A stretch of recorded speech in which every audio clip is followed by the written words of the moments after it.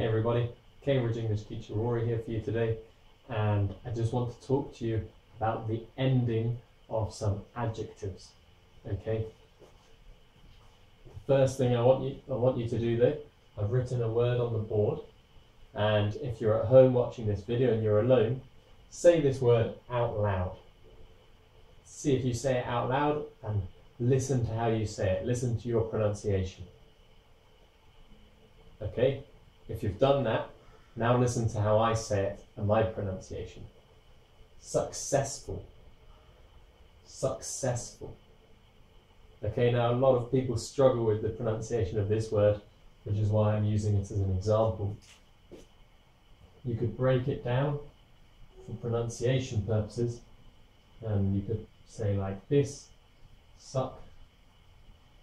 successful.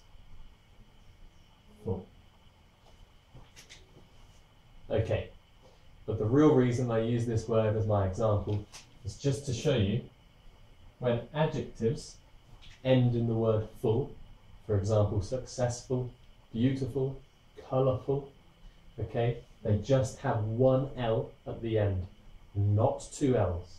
A lot of people do it with two L's. That is incorrect.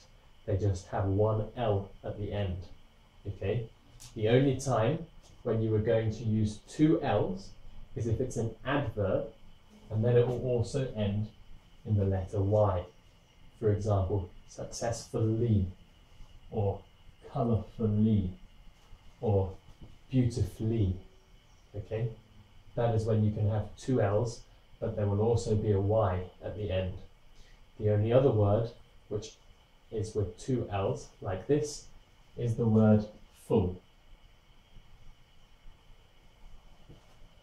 If you use that word by itself, full, for example, I've just eaten a lot of food, I'm feeling very full, then that has two L's. But if it's at the end of an adjective, like successful, or colourful, or beautiful, it just has one L. Okay? I hope this video has been useful for you, and I look forward to seeing you guys again soon. I've been Cambridge English teacher Rory. Take care.